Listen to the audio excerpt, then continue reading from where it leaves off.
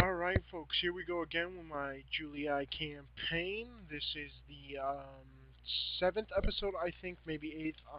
I don't really know where I am. But hey, I do know what I have done in the past. So, um, in my last video, I defended Carthage, I think, twice, maybe once, and I defended Narbo Martius once from the barbarian hordes, which I am now going to use Decus Julius to go up and end the reign of that army that keeps coming down to attack me. And hopefully Narbo Martius won't need the reinforcements of Decus Julius, so I can go ahead and seek out and destroy the rest of the Gauls. So this is what the map is looking like so far. My siege at Carthage is going pretty well. They have 2 turns until surrender. So, and if let me just get this out of the way. If you just saw that, that was my friend Clayton. He actually doesn't have a a YouTube channel, but if you do want to check out some really cool stuff, go head over to my friend's channel. That is Bazoko the Mojo, and yeah, he plays like Fallout, Skyrim, stuff like that, and he is a pretty good player um, of those games. Definitely better than my Oblivion videos. Better quality because he's running it on a PS3 where I'm running it on my computer. I'm actually gonna get a new mic because I do have sound issues, so a lot of these sound pretty crappy. Um, I don't know what it is. All I know is that my mic hasn't been coming in correctly when I go to edit my video, and I really can't edit the audio too much without losing my voice. So I can either just voice over after or do it during the game so everything is, you know, happening when it's happening, and just, if you guys don't mind, dealing with it for a while until I get that new stuff. So we start the deployment. I'm going to zoom out, select all these guys, set them for auto fire, select all these guys, put them from here to about there, and set them for take off their skirmish, move forward just a bit more, a bit more, a bit more, and put the defensive on, and I'm gonna stretch these 3 out kind of similarly.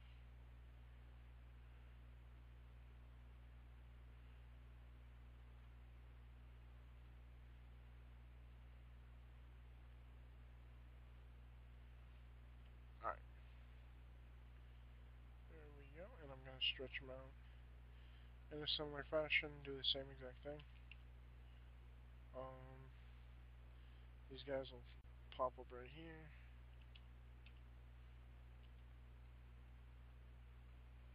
And yeah, that's gonna be the beginning of the battle. So I have more than a slight advantage right now. What am I even versing is the question. And until I get a new computer, that's going to happen with all my videos. I apologize, but that's just how it's going to happen. Their reinforcements won't show up, so the battles won't be as big. And if they have several, sometimes they do show up. I'm not going to lie. But if they have a lot of units, they're not gonna. It's not gonna happen. My computer just can't run it, and I wish it could. And when I get a new one, it will be able to, because I'm going to get an insane amount of stuff with said computer. Um, so my videos will be better and all that. Definitely better quality. So if you're watching this now, stick in, stick in there for a while. It'll be a month or two. I don't really want it to be any longer than that myself, and if it is, I will let you know as soon as possible. But if you are watching all my videos, just stick in there with me for a little bit longer, and we'll have so much better quality content. It'll be bleeding out your eyes. And if it actually does, you might want to consult your healthcare physician immediately. And I'm not even kidding about that one. So basically, all it took was my cavalry to charge this and push both infantry back into a retreat, end the battle. I lost 30 men. Woo. Still won the battle, and I am pushing on. That is the most important part, that I push on.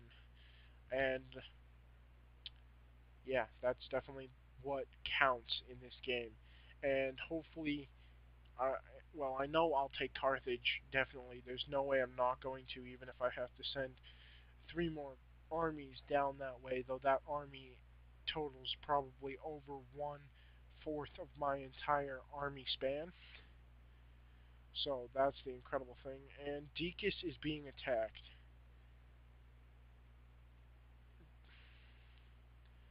Give me a second while I get over to Deacus. Um, by the Gauls, who have enough Gaul, haha, or Gaul, if you really want to say it that way, to fight me and my Roman general so close to their own homes. But I am going to push them back, hopefully kill them, but we'll see in the coming battle. So, yeah, we'll just see. It'll have to happen like it happens, and that's what it really is, and that's what the game really is, in my point of view. It's just what happens, what is what happens, and it's not a big deal crying over spilt milk. I'm just gonna skip his little introduction there and move my cavalry into a better position. I like having it sort of symmetrical, at least, if you haven't noticed that. Like, I like having my cavalry go to one side, my other cavalry go to the other, so stuff like that. It's just stupid stuff. Um, that annoys me sometimes. So I'm just gonna select all of them, and select these guys, Oh.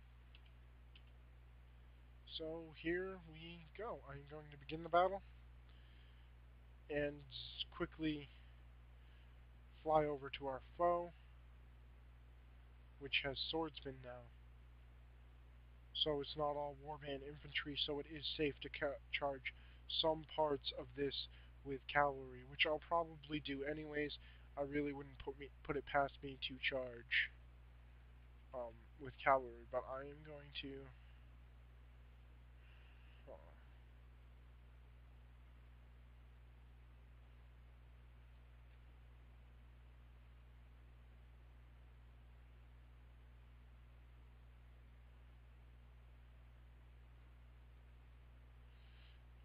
If you don't know what I just did there, um, I left clicked and it deselected my selection for repositioning my units. But we will reposition my cavalry, kind of like that, and kind of like that. Gonna have them both run, and we'll just see where this battle takes us from the beginning. I'm gonna speed up a little so my enemies get to me a little bit faster. The only cavalry they have are barbarian warband in the back, and they have warhounds. What? Maybe they don't have a general. No, it looks like they have dogs. Not many of them, thank God, but enough to do some damage to my troops. Because my line infantry and my cavalry will both be frightened by dogs, which is the only hard part about fighting them, is I don't know exactly what is good against them. And if you do know, you should tell me, because I played this game a lot, but I still don't know. This is the first time I've actually versed them in battle. I have used them before. They can come in really handy when you don't have too many troops and you need to scare your enemy into a submission. Okay.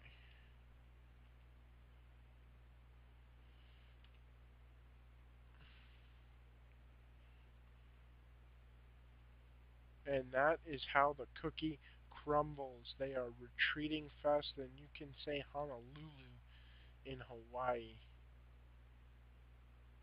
Which, that's actually a good thing for me, that I can break their lines that easily, but they will be coming back for more, is the thing.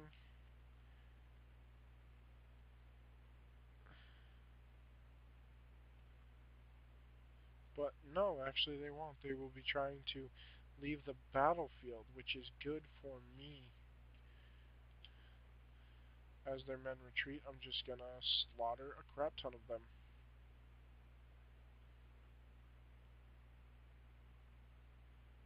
And I truly mean that. I'm going to kill as many Gauls as I can before this battle is out. And I just trampled my enemy's general.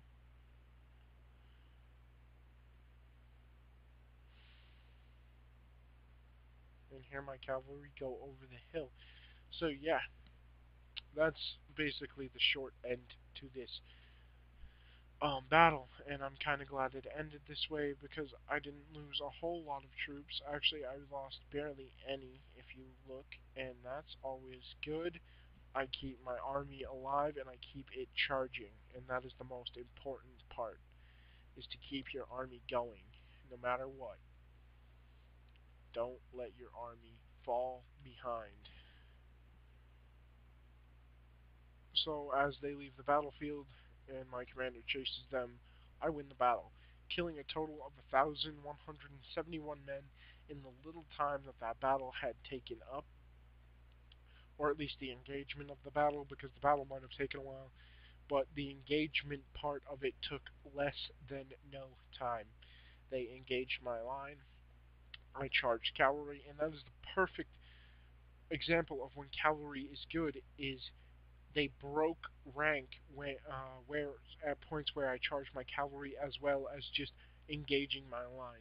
So if you can make them break rank with cavalry charges, cavalry can be the most important thing ever um, in small army tactics. If you only have like 4 Hastati, some Rangers, and whatever, it's definitely good to have that option of charging cavalry when your enemy won't expect it, breaking a few, if not all, of their lines and pushing them back. So here I'm accepting trade rights of other people so I can get in more money, um, so I can build more armies and expand more, which will get me more money, which will allow me to build more armies, which will allow me to expand more. So it's a never-ending cycle, and it's a good one in my opinion. But yeah, so I can now upgrade the town of Sig Sig Sigesta. I'm gonna call it Sigesta. Probably what it's called anyways. And 2007. Here we go. I can upgrade my capital, and that'll be able to build archers. And I can't upgrade this one yet, but it is very close. And at a normal tax rate, I might not be making the most money, but my population is growing. And as your population grows at a normal tax rate, you increasingly get more and more money. And I don't know what his third unit is, but that army there is not a danger to any of my armies here. Um, Nor is this one. I took out a larger army at Narbo Martius, and my force at Narbo Martius is that exactly. And most of these soldiers are wounded, so the fact that I was able to do that was good enough, for me at least. And if you haven't seen that video, I might not. I will have put it up by the time I put this one up. But if you haven't seen that video, you should definitely go check it out. It's, I think, my last video, the one just before this, where Narbo Martius gets besieged, and I push the Gauls off with just the handful of troops I have in the city that you see now. And this really isn't that many troops, but I somehow held the city, and I was extremely surprised myself. My commander here really played a big part in that, Vibius Julius, so he is a good faction heir, and, well, I shouldn't have to change that.